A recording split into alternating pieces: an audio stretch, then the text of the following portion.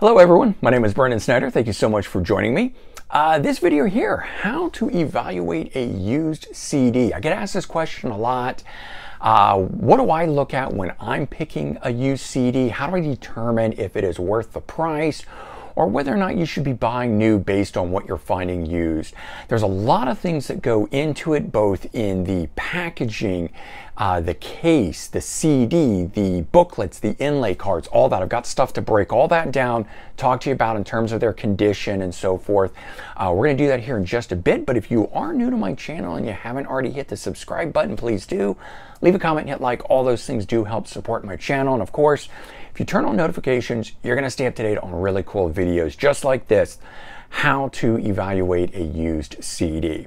Now, this is just me. I'm sure you guys will have your own ways of doing it. You can leave comments about that sort of stuff. But for a little added extra advice on things, let's get into it here.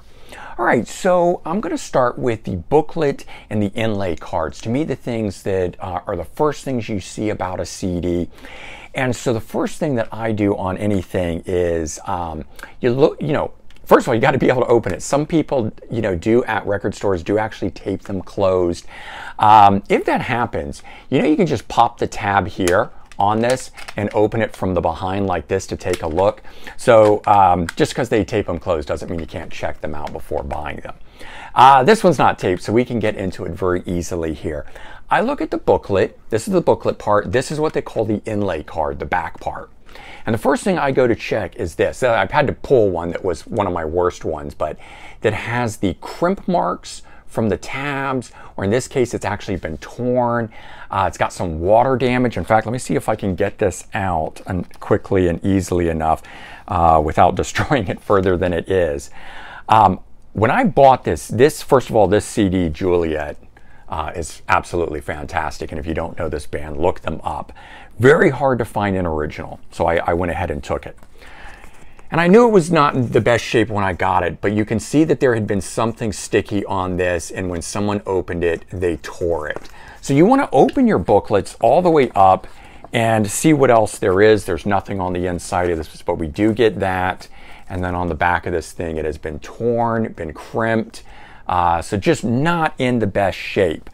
It's a little hard to tell on here, but there is some waviness in the back side of this here. And that means that there's probably been water damage, moisture of some kind. So you want to look at all that stuff. You also want to look at the spines of these and check out the quality there. Sometimes people have taken out the trays and put them back in and crimped or creased parts of those too. So those are definitely worth checking. On that idea of the spine, sometimes there's sun bleaching. So if we look at this one here, Europe, another great album. I'm trying to use all good albums here. You can see that that is more pink than red. If we turn it around here, it should be bright red like that. This is the side that goes towards a wall, so it stayed perfectly protected. But this side here got some sun wherever it was being stored. Could have been from me. Sometimes I have known that even without putting these things in the sun, they just fade over time, just being open and exposed to light, not even just sun. So that does happen. So as I'm saying, it could have been this way when I bought it, and it has just faded to that over the years. I've probably had this for 25 years, if not longer. But you want to look for sun bleaching. Sometimes there's sun bleaching where somebody had two discs sitting on top of each other. I've seen this. This part is in the bright blue and the rest of this down here, or sorry, the other way around. This would be in a lighter blue and yellow, and below it would be darker. So look for those things in there. And sometimes you kind of have to look and say, well, gee, wait a minute, is that part of the art or is that actually a flaw in this? And I've had ink get on things and stuff like that, from when people are pricing and stuff, and you've got to check these things out. So sun bleaching, water damage, that's also stuff to check out. Now, in terms of the UPC on the back side of it, let's use this guy here. There's a nice normal one, straight up UPC. Back in the day, there were music clubs that you could buy CDs from. Columbia Records Club, CRC. I never minded that one because it was just those three letters. Otherwise, you got a straight UPC. But there was BMG, and they did theirs like that. So you know, the difference between seeing a UPC or having that, I would always choose this over this one. That's not to say in terms of value, sometimes a Music Club one is more valuable, like Poison open up and say, the Music Clubs sold the original uncensored album cover, whereas in the stores you couldn't get that. So there are things like that, but in terms of quality, I always assess that. Some used stores, this was a Specs Records that did this, had the stickers that put over the UPC because they didn't want people to return them for full value. And I bought this and I hate that, and I wish that wasn't there, and at some point I will upgrade and change this out to a better one, you know, when I find it for like $1 in a bin somewhere, kind of a thing. And I've actually been doing that with a lot of these. So what's funny is when I tried to pull albums to show you guys, to teach you about this, I actually had a really hard time finding all these examples I'm showing you because I slowly have been trying to replace that stuff over the years. Now, another thing would be, and I don't really have an example of this to show you is, but does any part, meaning the booklet or the inlay card, look like it was photocopied? I have occasionally received CDs from like eBay where it clearly has been photocopied. It's not an original, and I send those back. But I have noticed that the quality of printing from even record companies, reputable ones, has gone down. Some of the art is getting fuzzy, and it's really borderline whether it's photocopied or it's a real pressing. And you got to check that kind of stuff out. And a lot of it too just comes down to you, the individual, and what you're willing to accept and what you're not. And then in record stores, like, you know, can't peel that sticker off, unfortunately. And I kind of accepted it at the time. Some stores put price tags inside on them, and then you can't peel that off because it's been on there for so many years that when you try to take it off, it'll either tear the paper or it leaves a really gummy residue behind. And I'm going to try to do a video that shows you how best to remove those stickers, both like that or ones that are on the outside of this thing. So I will be doing something like that as a later video. Moving on, there's other things to check about. Now we're going to talk more specifically about the case. So whether or not the case itself has scratches on it, cracks. What I have found really interesting, the old ones like this one, which is an album from 1989, and this is the original case from it. One of the ways I know that is, it actually has the hole punch here, which means that this was a reduced price one. But I can feel in this, the quality of this case, it barely bends. It's really sturdy and hard, which is probably why it's actually not cracked anywhere else on it. Whereas, I'm going to use this as an example for that. I just bought this. This is a reissue Music on CD. And I don't know if you can tell, but this thing is very bendable. And the other one here is not. It moves like more as a solid piece, whereas bending it in here doesn't happen. It's where you can tell. You can also pick them up and check. The weight of this is much more weighty than this one here. So very flimsy feeling versus very solid feeling. And I do check for stuff like that. Now, all of these things that I'm quantifying doesn't mean that it has to be before I will buy one. I'm trying to give you guys an overview of all the things to really look at. So certainly you're checking if there's cracks. When I bought this recently, and I want to say it was like $2.99, $3.99, I can't remember. I didn't turn it over to look here. I checked the back. I saw it was UPC. I felt the case. It was awesome. I looked at the booklet. You know, no crimp marks. The disc was good. And then I got home and I found that. But for $2 to $3.99, whatever it was, totally okay with that. Interestingly, that's Peter Frampton, and the one that I want to show you here that has a saw mark in it, because that was another way that they would do the reduced, as they called it, a cutout bin, is what these used to be called. The reduced price CDs would be in cutout bins. Saw cuts and hole punches, whether separate like that, or they will do them in the UPCs a lot of the time. I don't know why it wasn't in either of these. Those are things to check out too. I would obviously prefer to not have a hole punch or a saw cut or something that damages the art. Sometimes that's the only way you can get them, and sometimes they're minimal like this on the back side of it where I don't see it when I put it away. I hate the ones that are in the spine, that when I put this on my wall, I have to see that.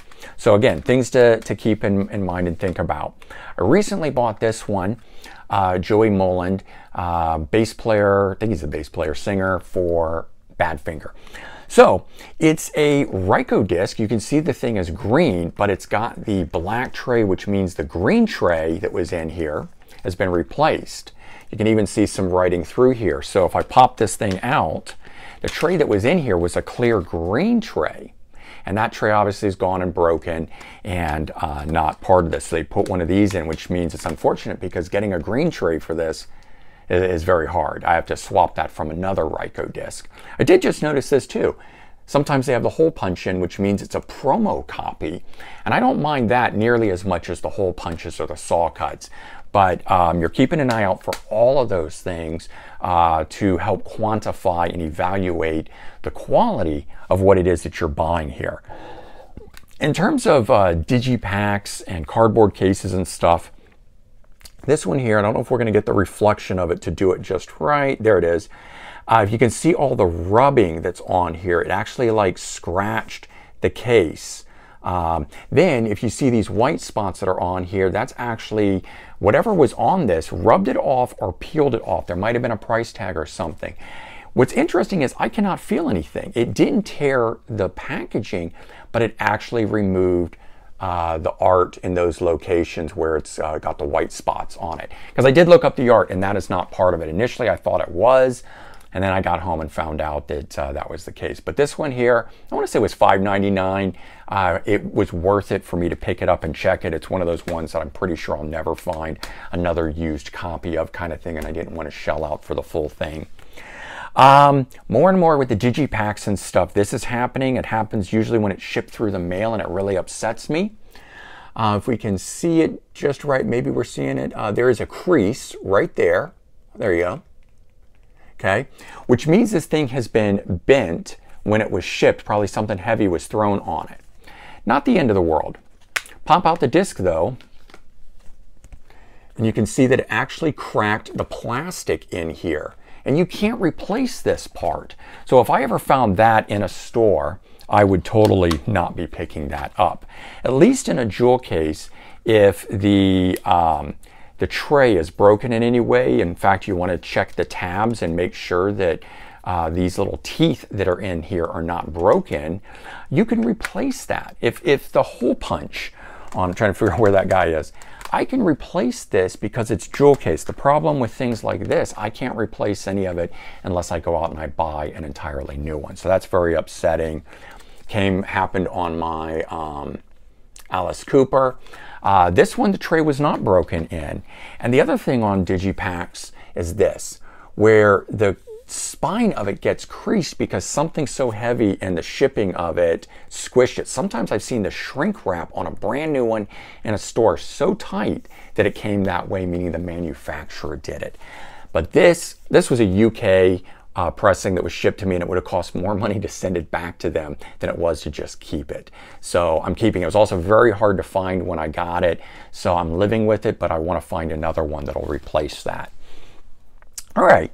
Now, of course, we're here about the music. So it really does all come down in the end of the day to that disc. The art is one thing, and I've got to have that pristine for me. But if you're a music person, maybe it's only the CD for you. So you're checking things like, are there any scratches on the disc itself? Is any of the art on this, you know, the Atlantic logo, the text that is the songs, has that been worn off? Is there anything like that? Some of them have pictures on them, and you'll see they've actually been scratched and worn on the top. You're not really going to see much in here. It's very hard to get a scratch or anything to appear, but you know, you have to check the underside of these guys. This one here I actually think is in great shape, so maybe a bad example to show.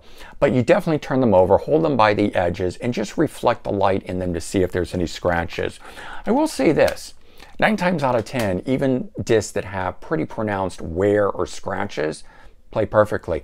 So I will, if all the other stuff is good and it's been very hard for me to find that disc, I go ahead and buy it. I can always replace the CD down the road somewhere with a less desirable packaging, swap them out. But it's very hard for me to find good packaging on it. And if the disc plays, the disc plays. So I am not turned off by a little wear. Heavy scratching, even if it plays, will bug the hell out of me just because I know it's there. But a little bit, not too worried about. Let's go back to this one. I'm going to check, just see what else we got here. There we go. Here's one that has a picture that's in it, so you can sometimes see the image being rubbed off. In this case, I've kept mine very good, so that's not the case. But you want to check this area here, just kind of see it a little bit better there. See how the music stops at this point, and then there's a portion of this that doesn't have anything.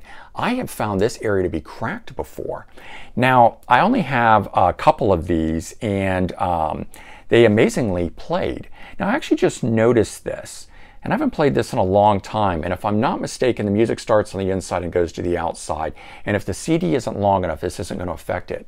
But let's see if we can see. Do you see here? There's some wear right there. And if I flip over the disc, you can see the light through it right at that area. So I'm actually concerned because that would mean this disc isn't going to play.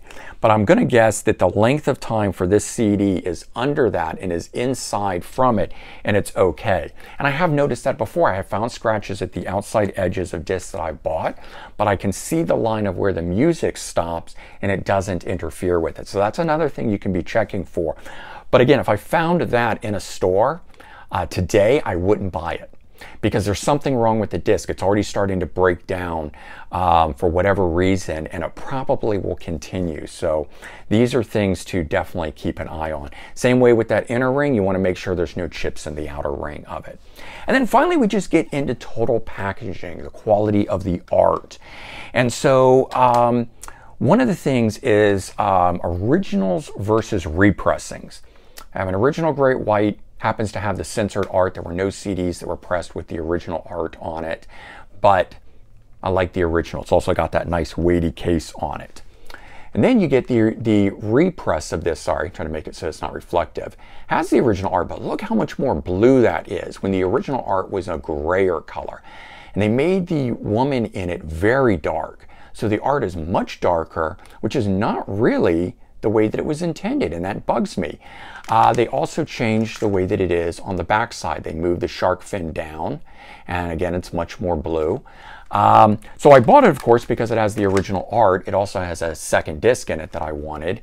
But if I had two of these at a used store, and let's say they both just had the same amount of music and everything, and they actually had the same art, meaning one wasn't uncensored versus censored, I would always go with the original art. And I've seen remasters and reissues change the colors of things, and that really bugs me.